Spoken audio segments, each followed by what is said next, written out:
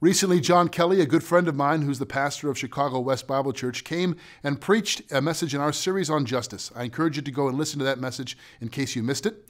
But after that sermon, we sat down and had a conversation, just two pastors talking about how to lead our churches in this current cultural moment. We talked about the political climate, about racial tensions, about people growing closer to Christ.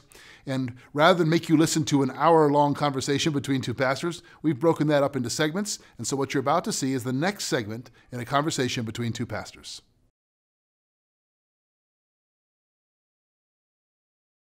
There is this stigma that like anybody who's white is a Republican and racist, and anybody who's black is like this liberal. That's not true.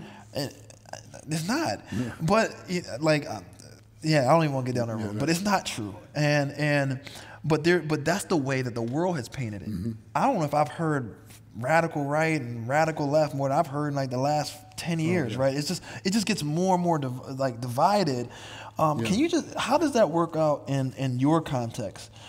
Because I think there's this, one thing that is a conversation killer sometimes is that we automatically have preconceived ideas about each other, preconceived notions about each other. So when you think about politics, just what comes to your mind when you hear Republican, Democrat, and how have you seen things maybe play out in the world that you live in?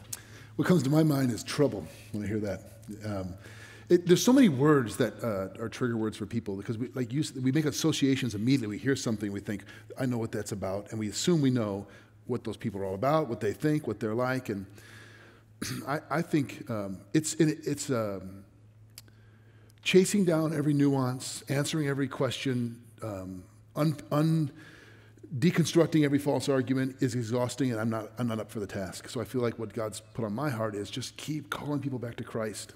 Keep calling people back to Jesus because he's the great uniter. And despite what every president in office says they're going to do, Jesus is the one that unites us in calling people back to his word because I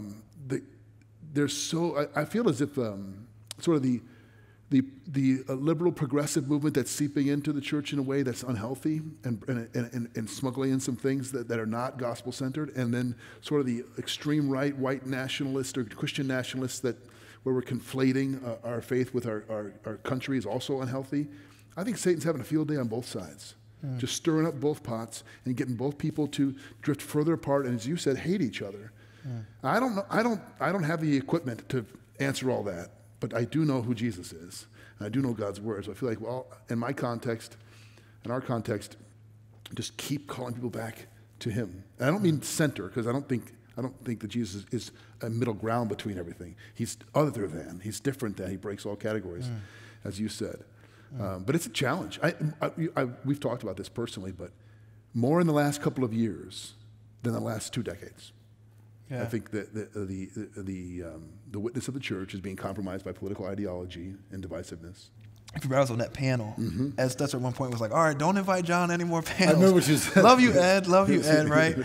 But because you said I'm tired of panels. Yeah, you go to panel after panel, and it's like, hey, what's the 5 books you recommend? And it's like the same 5 I said last time. It's like, man, you could just go YouTube a panel discussion because it's not like we're regurgitating the same thing. Yeah, forget that question. No. So no, I'm not saying that you. No, but here's the point that I was just trying to make is like, I'm just telling you. Yeah. Having lunch with someone will be better than any seminar. It will be better than any book.